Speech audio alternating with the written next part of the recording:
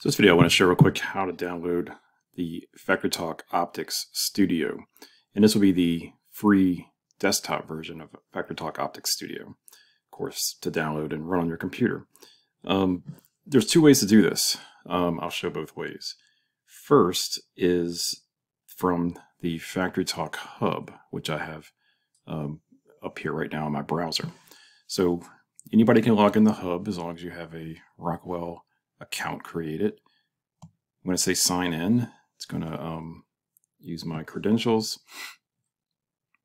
And then we're going to come to kind of the Hub dashboard.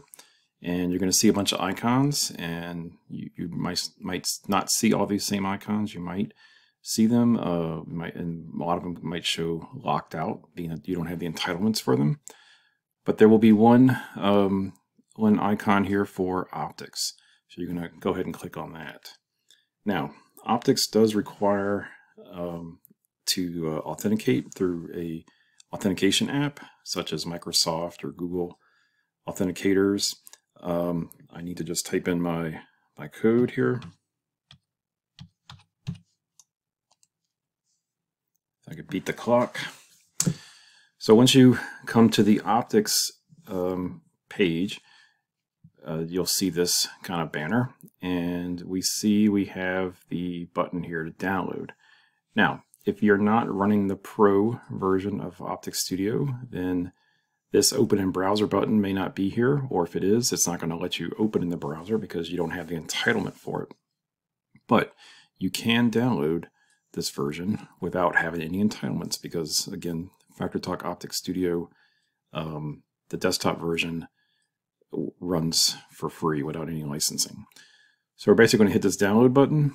When you do that, it's going to bring you to what looks like the standard Rockwell download area. If you've downloaded any other Rockwell software before, it should look familiar. Usually it will probably make you log in, since I'm already logged in. And here I can choose FactoryTalk Optix Studio and then choose the download now icon.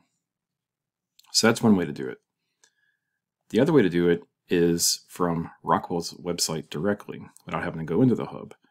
So if you're at rockwellautomation.com, if you go under Resources, you'll go to Compatibility and Downloads, or PCDC. This is where you can go and download any software from Rockwell, be it licensed or free.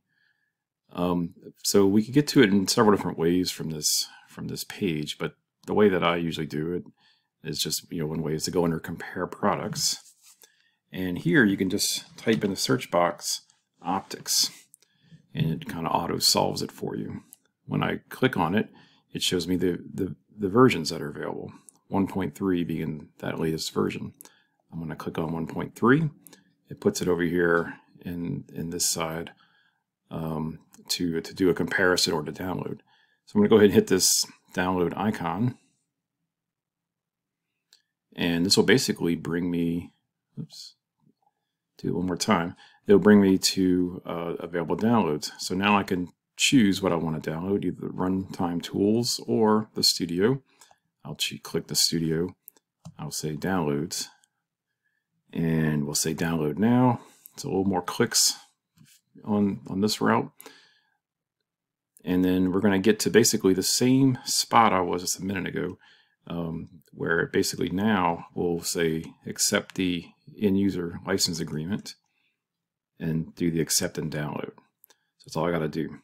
So basically when I was back here, if I would have clicked this box, this download, I would have gotten to that same accept the end user download agreement, same spot I was there on the Rockwell site. So it doesn't matter which way we go.